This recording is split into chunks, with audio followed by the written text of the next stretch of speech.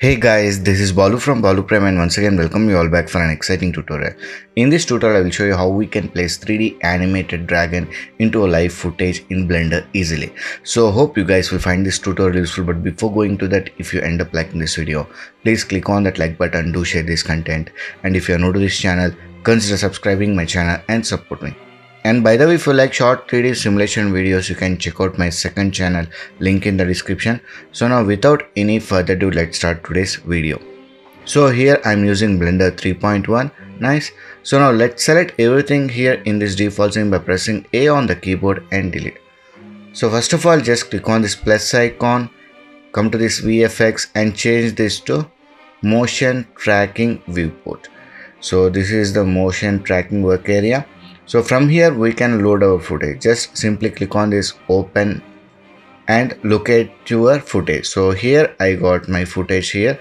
So simply select the footage and open clip. So here you can see we got the footage here. So first of all we need to set the frames of this footage. So for time being, if I show you the default render settings, you can see this output properties, like it is set to 1 to 250 frames with a frame rate of 24. So if I click on this set scene frames option here, we can see it is set to 322, which is the duration of this actual footage. And anyway we need to set the frame rate equal to this footage frame rate. So this footage frame rate is 29.97. here you can see we got that information, and resolution is full HD only. So resolution is matching. Now we need to match the frame rate.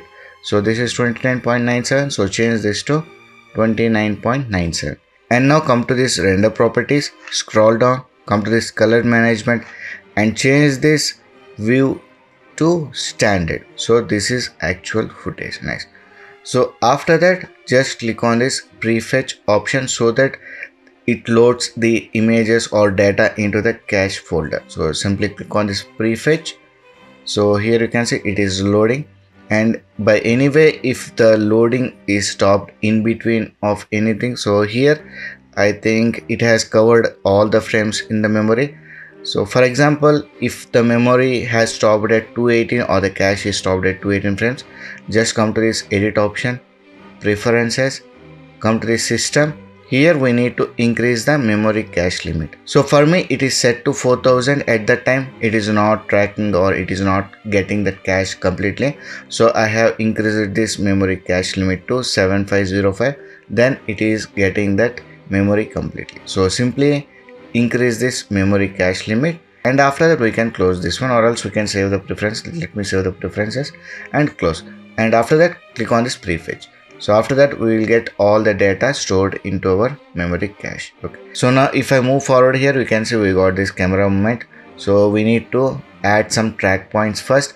So we can do that manually, or we can allow Blender to detect that feature. So if you want to allow Blender to detect that one, simply click on this detect features. We will get some track points here. After that we need to track that. So in order to track, we can press Ctrl+T, or else we can click on this icon here. So if I click on this, we can see it is tracking. So here we need to have minimum 8 tracking points. So once we got the 8 tracking points, we can solve that. So let me move on to this solve and simply click on this solve camera. So here we will get the solve error. So this is 1.37. anything less than 1 pixels will be good. So this is the automatic process. So here I will select the track points manually. So let me show you how to do that. So undo and undo. No. So let me come to this track. So in order to select or add track points manually, first we need to select any contrasted area. So first I will set a track point here. So hold Ctrl key and press mouse left click. So we got a track point created. Now press Alt S to get the track area. So this is the tracking area. So in order to view this track point clearly, click on this track options. Now we can see from here also we can adjust the track position. So once the track position is set, we can press Ctrl+T. So here the tracking is done throughout the timeline. So if I scroll here, observe at this corner point, our track point is staying in its position. So this is well and good.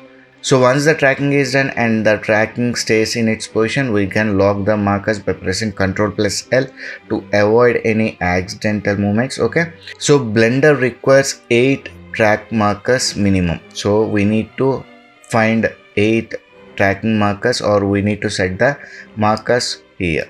So let me come to this position. So here I will place a marker. So be on the first one. While doing that, hold Ctrl K, left click, and if you want to increase the scaling, press S and increase the scaling.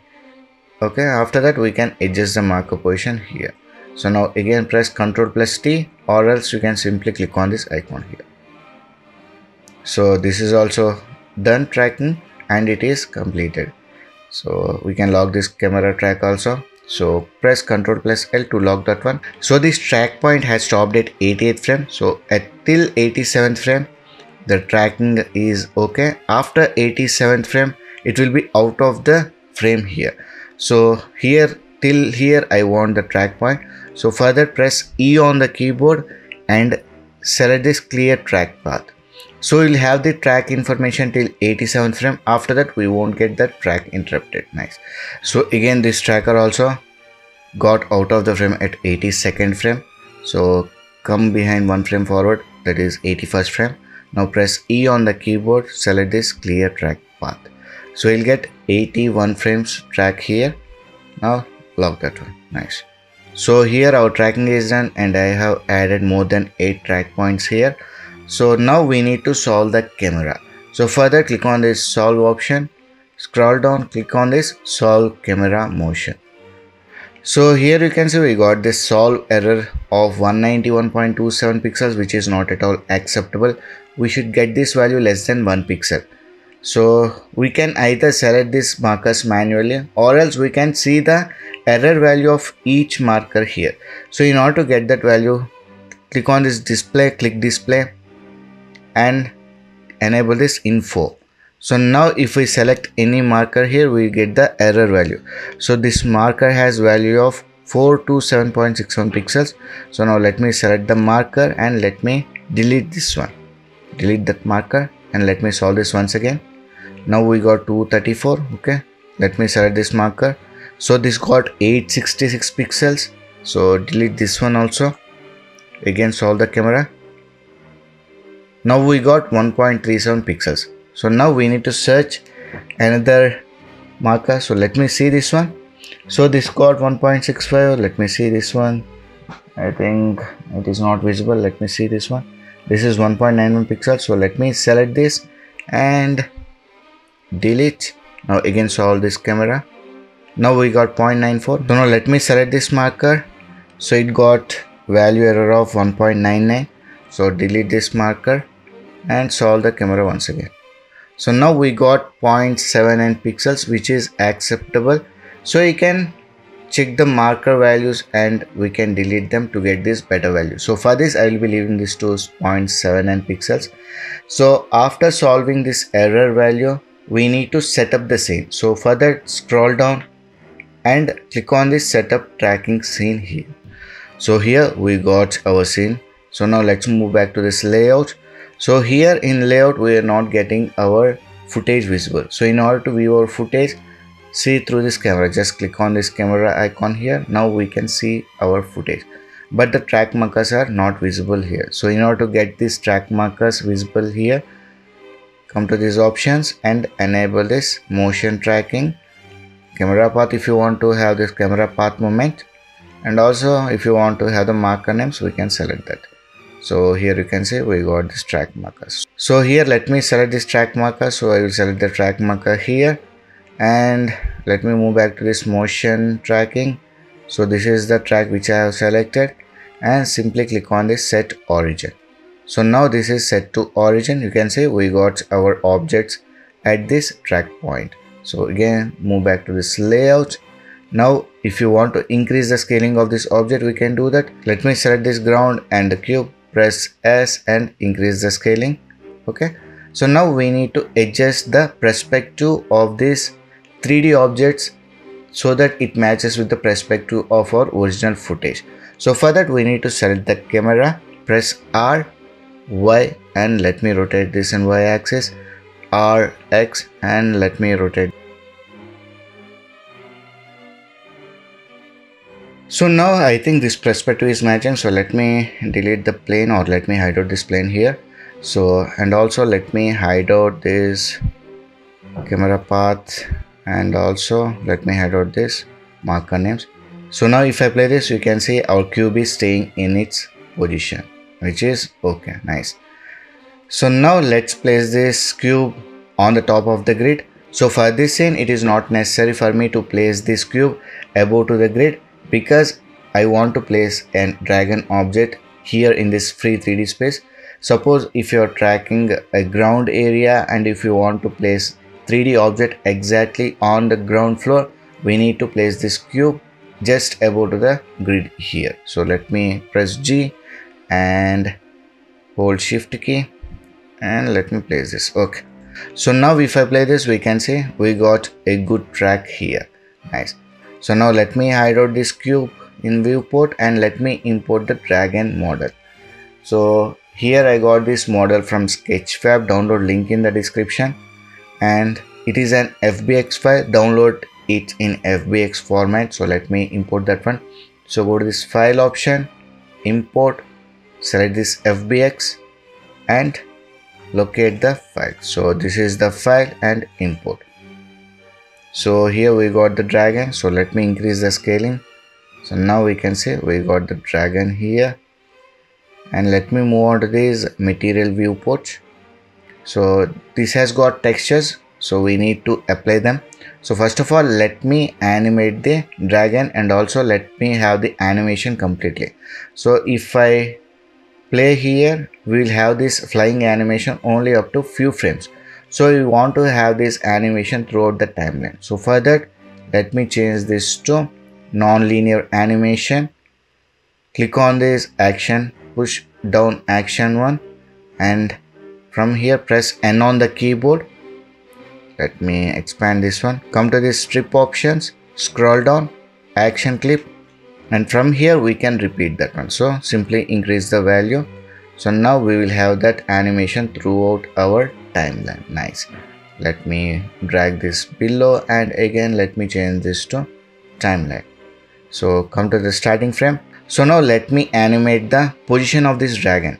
So select the armature, select the move tool, let it be here. So first of all, let me place the dragon at this position. Okay, so let it be here like this. So press I on the keyboard, add a keyframe for location, rotation and scale. Move to the last frame. So first of all, let me save this project. I don't know when it crashes. So file, save. So now move to the last frame. Come to the last frame. Now let me bring the dragon here, and also let me rotate this here a bit so that it is facing the camera, and also let me place this here in this way. So I think this is okay. Press I once again, add a keyframe for location, rotation and scale. So now if I play this, we will get the position scaling animation, but the speed will not be constant because of the graph. So let me select both the keyframes. So make sure we have selected both keyframes. Press T on the keyboard and change it to linear. So now the movement will be same. So you'll get the dragon moving here towards the camera nicely. Nice. So now let's add the texture. So select this mesh, which is in this purple color. Move on to this shading tab, click on the shading. So here we got this node already. So while downloading only, we'll get the textures. So simply we need to apply those textures. So click on this folder icon, and here we got the texture, and open image. Now we can see we got the texture. Move back to this layout once again, and now we can hide out this armature. Select the armature, press H on the keyboard to hide it out. And now if I play this, we can say we got dragon into our scene. Nice, which is looking okay. So if you want to increase the scaling further, we need to get the armature back, select the armature, make sure you're on this first keyframe, press S and increase the scaling. press I on the keyboard. Again add a keyframe for location, rotation and scaling because we have added scaling also. So come to the last frame, again press S and increase the scaling, and if you want we can bring it here like this and press I and add rotation, location. So now if I play this, we can see we got our dragon in the scene. Or else let me place this here. Press I. Okay. So now in order to sell this effect, we need to create shadows here. So in order to make shadows, let me head to the armature first. Okay. So in order to add shadows, we need to have a light in the scene. So we got this light here. So I will hide out these lights. So let me disable in render also. I will add a sunlight first. So first let me move on to this render viewport. So currently this is looking dark because there is no light in the scene. Now let's add a light. So go to this add light, add sunlight here. So come to this light options and let me increase the strength value to 3. So we got the light. So let me place this, press R on the keyboard and let me rotate this one here like this. Okay. So in order to make this 3D objects blend into the scene, we need to add an HDRI image. So since I don't have that, I will be using environment only, here the footage only. It is not the best way to do that. As I don't have that HDRI, I will be using the same footage. So in order to get that footage, use as HDRI, come to this world properties, color, add this environment texture. Now from here I will select the footage only. So open, so select the footage and open. So now we can see we got the lighting in the scene. So here we don't want this HDR to be visible actually. So come to this render properties, scroll down, come to this film options and make it transparent. Okay. So you'll have the lighting, but it will not be visible. That HDR map will not be visible here. So enable ambient occlusion. Let me change the distance to 3. Enable screen space reflections, refractions. Okay. So now we got this light in the scene. So I think we can reduce the strength to 1. Okay. So we got the light in the scene, but shadows are not visible. So first we need to create a plane replicating the building shape. So first we need to model that one. So select this dragon model, press H on the keyboard to hide it. Now add mesh a plane, press S on the keyboard, increase the scaling, and let me rotate this one along the x-axis. Okay. So press tab on the keyboard for edit mode and let me place this here so that it matches the shape of this building. So let me place this here, let me place this, or let me move it here completely, and I think this one will be fine. Okay. Now let me select both these vertices, press E on the keyboard and move along the y-axis. So move along the y-axis here like this, and again extend this one here. Okay. And again select these vertices here. Now press E on the keyboard, press Y once again and move along this y-axis. Simply I am making the structure of the building, which is here.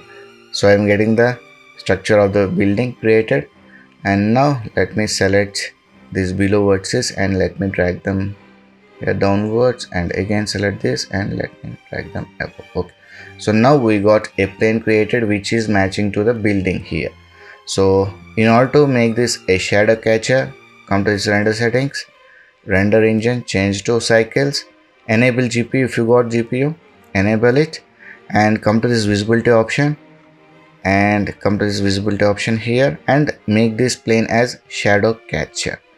So now if I bring back the object, so let me come to this dragon. So now we can see we are getting some shadows here of the dragon. So this is nice. So first let me change this to EV once again, and let me select the mesh of the dragon, come to this material, and here I want to give that a metallic look a bit, and I will reduce the roughness because I want some shiny texture or shiny skin. Reduce the roughness. Come to this output properties. Here I will show you how to render that one, how to render the scene. So we need to set the frame rate to 29.97, which is our actual footage frame rate. render region, crop to render region. So make sure the resolution is set to full HD or whichever resolution you are using. So I want full HD here, so I'm leaving this to here. So start, frame and end, I want complete footage, and here I will select an output file to save the render. So let me select a file location. So here I have selected a folder to save the rendered file, and file format I will change this to FFmpeg video, which is nice. And okay, so once this is done, let's move back to the cycles engine, or else if you want to render in Eevee you can do that, but we will be missing the shadows. So let me hide out this plane and in render also. And if you want to see the quick preview, we can come to these view options, click on this view render animation. So it will render the viewport animation here. So we can disable the grid lines, everything here, so that we can see the viewport animation. So you can check the animation before rendering out. So now our viewport render animation is complete. So let me show you how it looks like. So here we got that viewport render. So let me show you. So if I play this, we can see we got our viewport render here. So if everything looks fine, we can move to exact or final render. So this is okay for me, so I will render the scene now. So let me delete this one, I don't want that now. So now change this engine to cycles. Okay, enable GPU. So after that, enable this denoise option also. If you want to enable motion blur, you can enable that one. So I will enable motion blur here. So now come to this output properties. Full HD is okay for me, and the frame rate 29.97, frame start and end, everything is okay. Same location, same file format, I will leave this to FFmpeg video. Okay, after that I think I need to reduce the samples here. So come to this render. Yeah, so samples, the maximum samples is set to, where is this? Sorry, not here. This is here, this render samples. I will reduce this to I think 40 samples is enough for me, and noise samples also 40 enough for me. If you want to have much better result, we can increase this maximum samples value.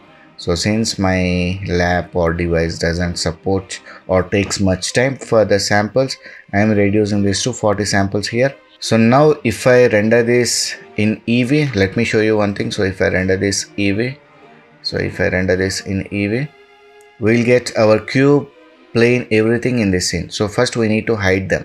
So select the cube, hide in render, and this plane we want because we want shadows, right? So I will leave it in render. So make sure we have left the plane in render, or else we won't get the shadows. So I left the plane. So this is the ground plane, hide this ground plane also. Okay, and now change this to cycles, and now we can render this scene out. So let me save this once again, and after having these settings done, just click on this render animation. Nice. So it starts to animate our 3D characters first and later our footage. So in this way we can add this 3D flying dragon into our live footage easily using Blender. So hope you guys have learned something new from this tutorial. If you have learned anything new, please like, share and subscribe my channel to support me. So we'll meet in the next video. Until then, signing off. Take care. Bye.